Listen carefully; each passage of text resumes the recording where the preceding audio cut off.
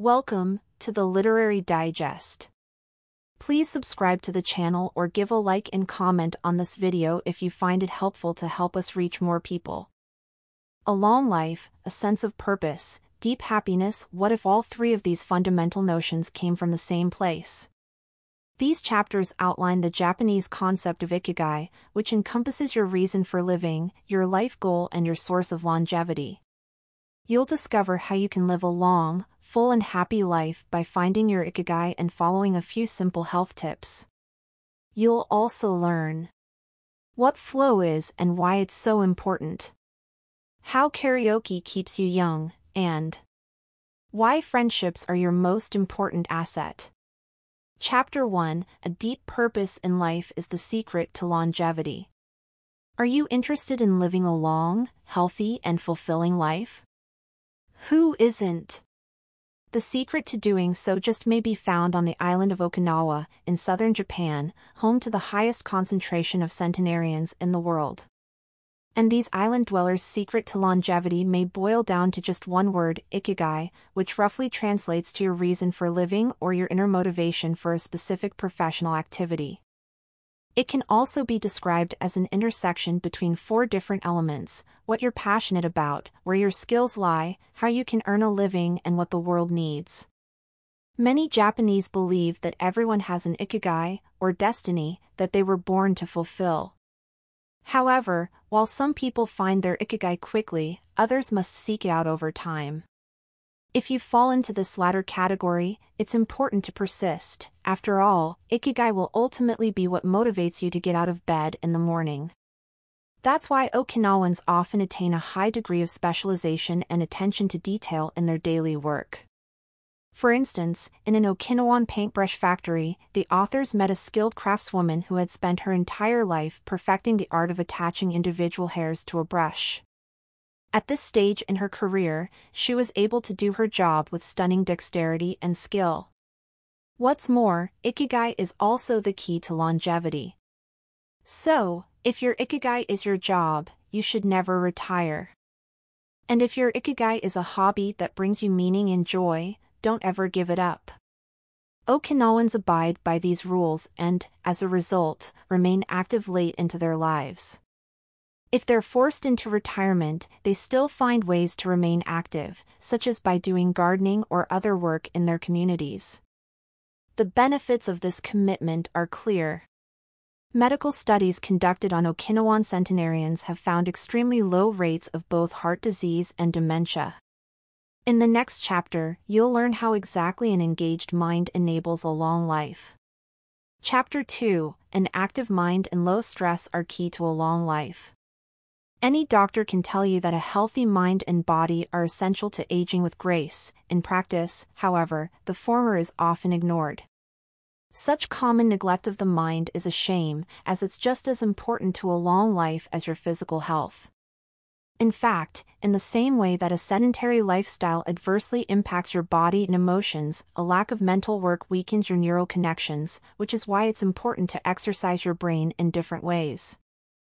The neuroscientist Shlomo Bresnitz even argues that elderly people lose brain flexibility because they get trapped in patterns and routines, refusing to try out new activities. So, how can you give your brain a workout? Well, it can actually be quite simple. Any mind game, like chess or cards, will do the trick. But if you want to go further, getting out of the house, meeting other people and experiencing social interactions are about the best exercise your brain can get. Another secret to longevity is avoiding stress. In fact, premature aging has been linked to stress in a number of scientific studies, since stressors produce undue wear and tear on the body and the mind. For instance, in a study done at Heidelberg University, a series of strenuous job interviews were administered to an aspiring young doctor, during which he was asked to solve complex mathematical equations. When his blood was then sampled, it indicated that the stress of the interview had caused the release of antibodies, as if he had been infected by a virus or bacteria. If such a threat had existed, this immune response would be essential to wiping it out, but antibodies also attack healthy cells, leading the body to age faster than it should. Therefore, reducing stress is key to living a long life, and you can do it in a number of pleasant ways. Just try practicing mindfulness, doing yoga, or taking time to exercise, all of which give you a chance to calm down and observe your body and mind more closely. In the end, though, these are only preventative, long-term measures. In the next chapter, you'll learn what to do if you're already so stressed out that you're on the verge of a total breakdown. Chapter 3, an intensive Japanese therapy form called Morita therapy helps people overcome stress. Anxiety, burnout, stress, these conditions are becoming more and more common in modern life, and few people can escape them. As it turns out, Japan is no exception, and the country's working culture can actually be quite intense. That being said, Japan has a tool that other countries lack. It's called Morita therapy, and it can help you cope with stress. This technique was invented by Shoma Morita, a psychotherapist and Buddhist practitioner. Originally, it was developed to deal with chronic anxiety, obsessions, and compulsions. However, it also works great for stress and burnout. Unlike some Western therapies, which tend to focus on using thoughts to influence feelings and actions, say through positive thinking, Morita therapy takes the opposite approach. In Morita therapy, patients are asked to pay attention to and accept their feelings, without attempting to change them. From there, they take particular actions to create new emotions, which gradually replace the old ones. There are 4 stages of the therapy, beginning with a phase of complete rest. For around a week, the patient lies in bed, free of all distractions. She isn't allowed to consume media, receive visitors, or even speak, and her only human contact is a small amount of supervision by a psychotherapist. During this stage, the patient simply observes her emotions as they come and go. In the second phase, the patient begins to integrate repetitive activities into her daily routine. These include writing in a diary, taking walks, and doing a number of breathing exercises. In the third stage, these activities become more physical and creative, incorporating tasks like woodcutting and painting. This series of activities produces a new set of emotions in the patient. She begins to feel joy, equanimity, and engagement. And finally, after completing these 3 stages, the patient is ready for stage 4, re-entering the world with a newfound sense of calm and purpose. Getting plenty of rest and space from distractions in this way is great for your health, but at a certain point, you'll need to find something upon which to focus your attention. This is where Ikigai comes back into the picture, and in the next chapter you'll learn how. Chapter 4, immersing yourself in an activity can help keep you young. Imagine you're skiing down a beautiful powdery slope. Skiing is your absolute favorite thing in the world, and you're in a state of complete, blissful, focused engagement. You feel as if you could do this for the rest of your life, you just might want to live forever. The good news is that engaging in such an activity could, in fact, increase your lifespan. Achieving such a state of flow regularly can help keep you young. Flow in this sense is a technical term coined by the psychologist Mihai Csikszentmihalyi in the 1970s. It describes a state of enjoyment and concentration so deep it blocks out all other concerns, even time itself. Seeking out activities that produce such a state will increase your enjoyment of life and, therefore, your longevity. That's why such experiences should be prioritized over hedonistic ones like overreading, substance abuse, or media entertainment, which people often indulge in out of boredom. Flow is even shared across cultures and types of people. As a result, chess players, engineers, and painters can all find themselves in a state of flow. But beyond that, it's healthy for the mind, since it focuses you on a single object for a sustained period. Ideally, your Ikigai, that is, your main life occupation, will regularly produce a state of flow, but if it doesn't, be sure your hobbies do. That being said, when setting out to experience a state of flow, calibrating the level of difficulty is essential. After all, if you choose a task that's too easy, you'll get bored and distracted, hindering you from attaining flow. On the other hand, if your activity is too hard, you'll struggle, get stressed out, and eventually give up. So, start from where you're at. For instance, if you decide to learn a new language, start at a basic level that gently challenges you. Or, if you're bored with a skill you already have, say computer programming, you can push the boundaries of your knowledge, maybe by learning a new coding language. By engaging your interests in a new, exciting way, you can find flow once again. Chapter 5, a few simple recommendations from some old-timers can help you live longer. You already know some habits to increase your longevity, but in the end, nobody knows how to live a long life better than those who are actually living one. So, let's take a look at the advice of the Okinawan centenarians. The first tip these old folks recommend is that you worry as little as possible and make a habit of greeting others, even strangers, with a smile and an open heart. By doing so, they say you'll maintain plenty of friendships throughout your years and make your grandchildren want to visit you all the time. Such constant stimulation will help keep you young. Beyond that, they caution that excessive worrying about things you can't change only causes unnecessary stress. For instance, worrying that you're not good enough or haven't had a successful enough career will only waste your life energy. Instead, the centenarians wisely advise you to enjoy what you have.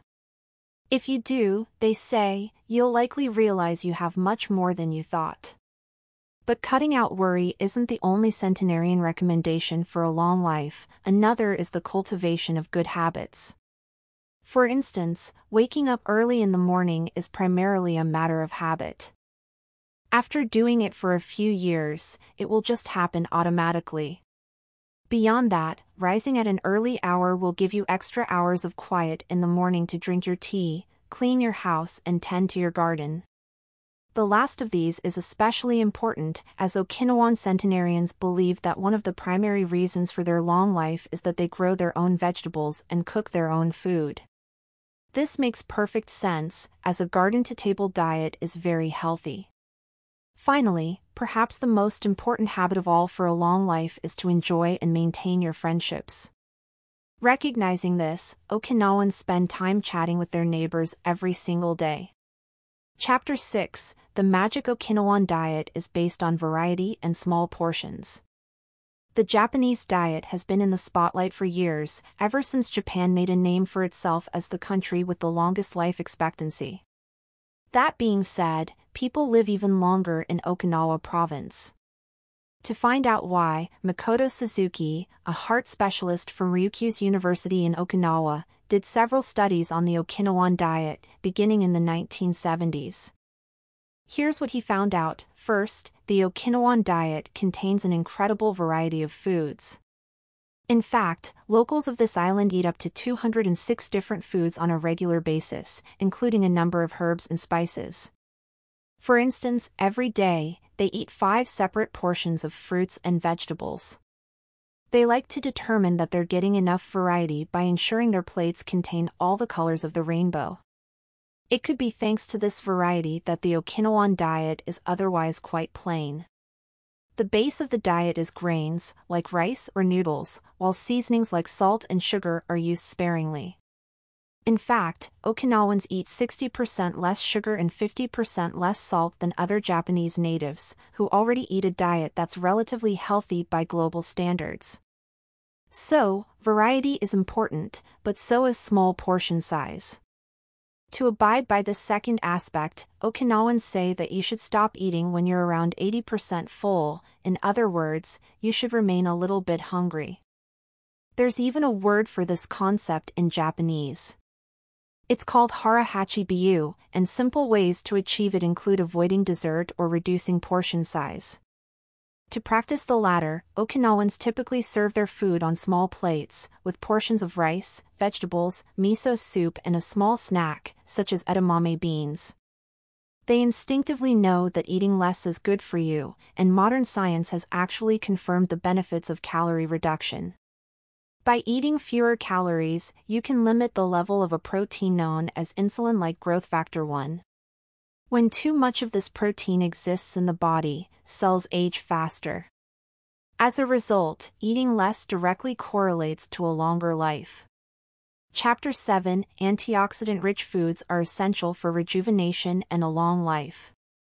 Superfoods have swept the earth in recent years, changing the way people think about diet as medicine. There are a few Japanese varieties of these foods you won't want to miss out on. The first is green tea, a rejuvenating beverage loaded with antioxidants. Recent studies have found that this beverage, one of the most popular in Okinawa, is a powerful promoter of longevity.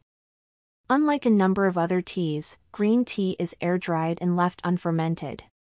Because of this, it retains its active elements, including antioxidants, and has been found to lower bad cholesterol, manage blood sugar levels, improve circulation, and even ward off infection. To make this miracle drink even more potent, Okinawans add jasmine to their green tea. This herb improves cardiovascular health and boosts immune function.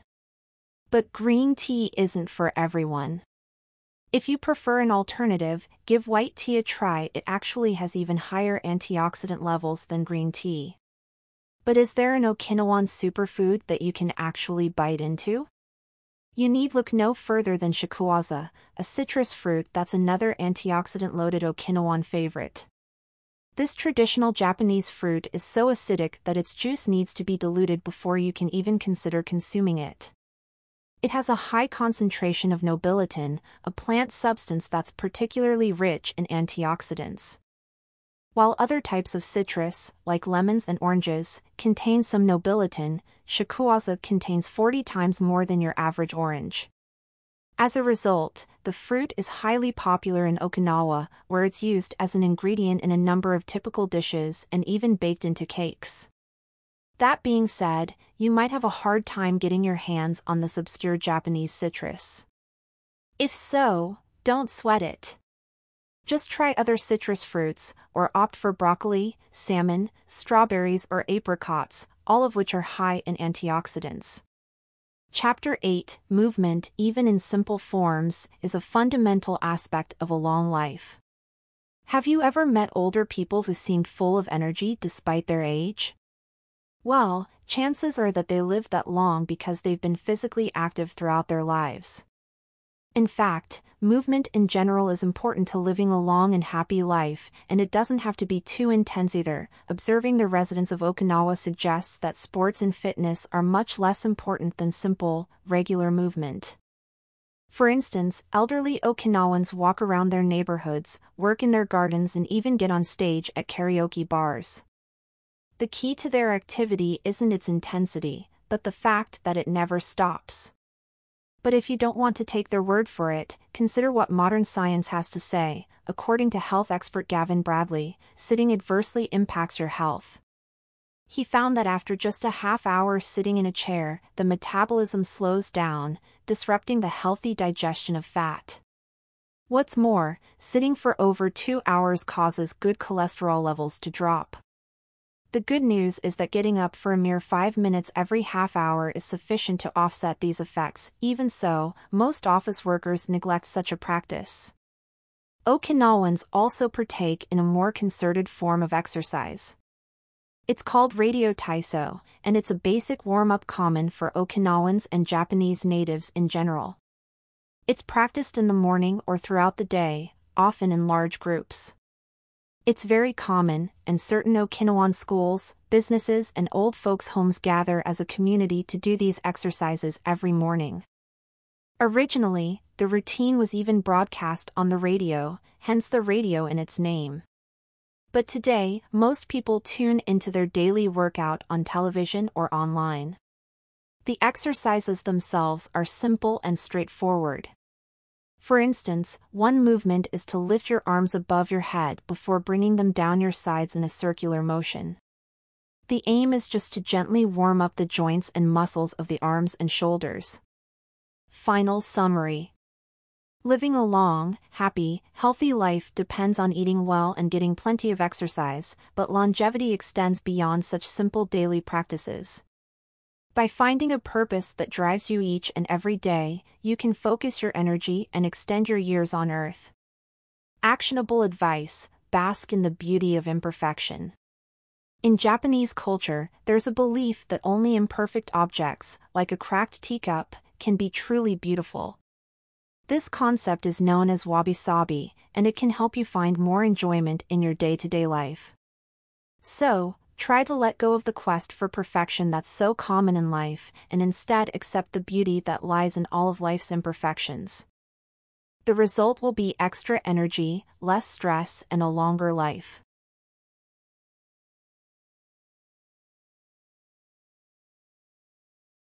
Thanks for listening. If you enjoyed this, please like and subscribe to the Literary Digest for more videos like this one.